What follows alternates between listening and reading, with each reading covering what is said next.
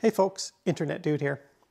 Hey, so in this video, as you can probably tell by the title, I'm going to swap over the factory all-season tires on my 2021 RAV4 Prime with some dedicated winter tires and wheels that I purchased online.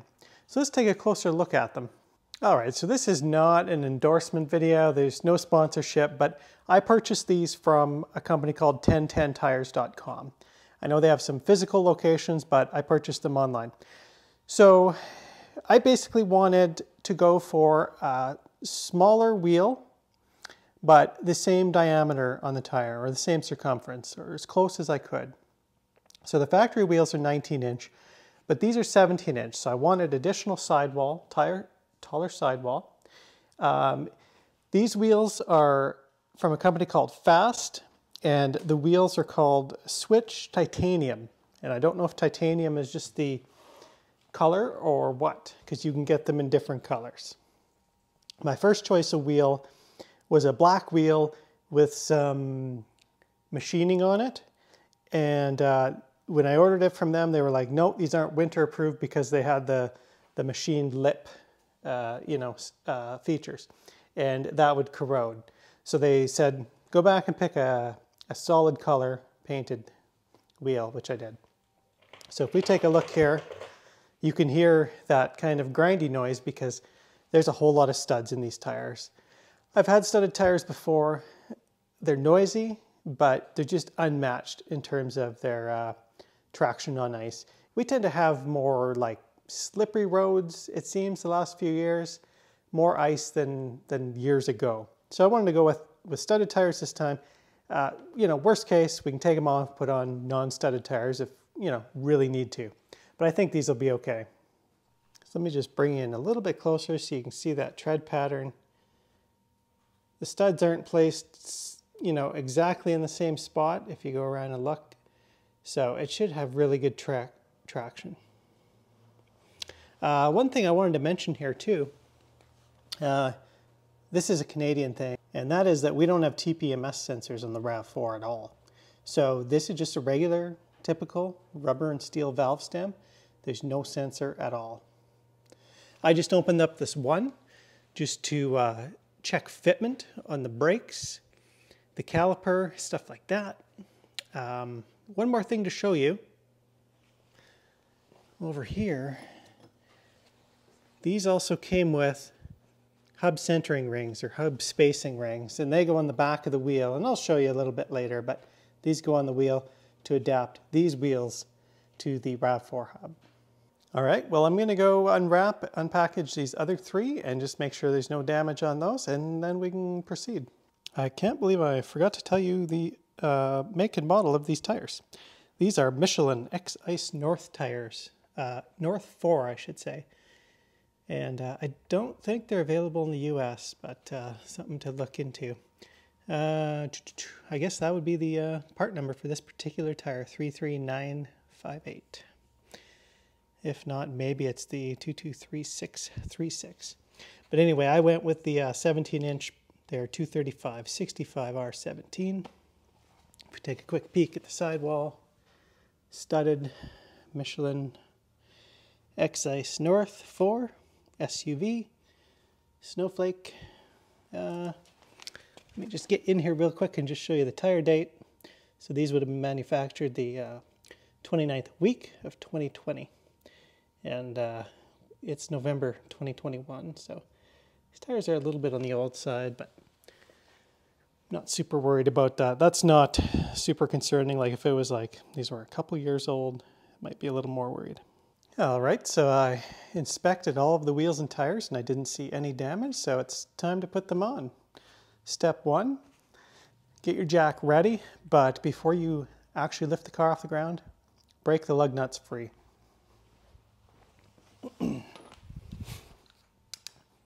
I'm using a 13/16 socket with a ratcheting breaker bar.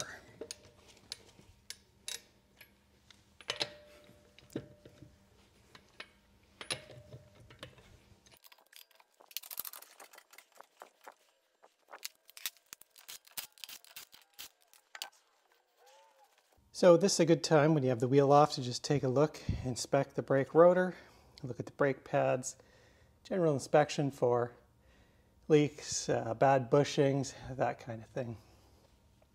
So this is the hub adapter ring or hub centric ring that I need to put on to adapt the wheels.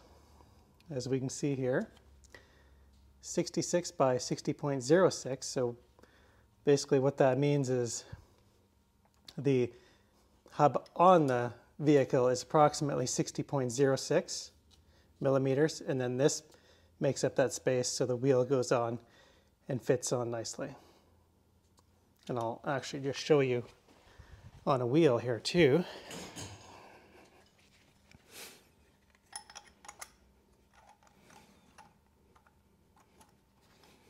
There. Just to show you that's how it fits. You may need to use a wire brush here. I got a little wire brush.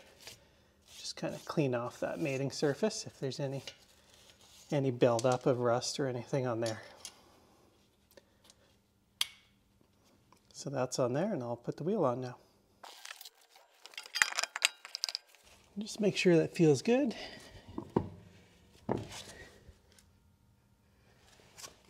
Start the lug nuts by hand. I'm just going to speed it up with this tool, but be careful not to cross thread.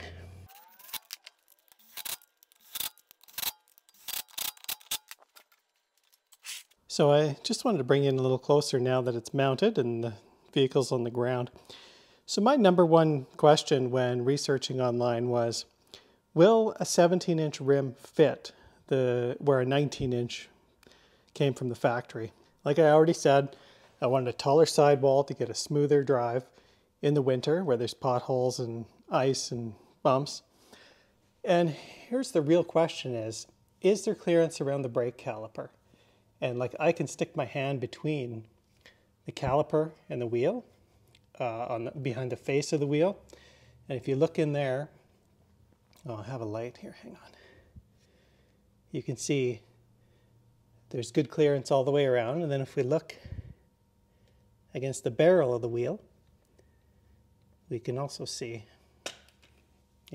I can stick my fingers in there a little bit, but there's lots of clearance. I already did a test fit on this wheel and went around the block, and it worked fine. There's no rubbing, there's no noise. It worked really good actually. So I do recommend, you can do what you want, but I do recommend you go down at least 1 inch in diameter for winter wheels if you have, severe winter conditions like I do.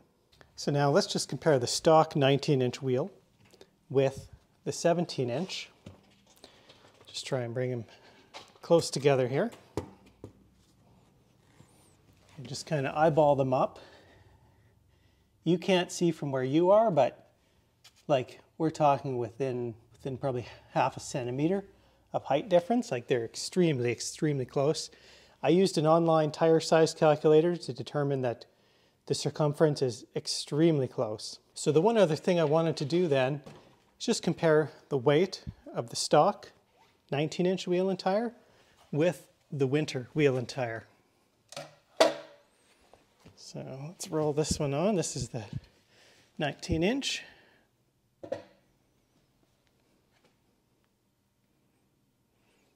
And that's 61.5 pounds. And now for the winter.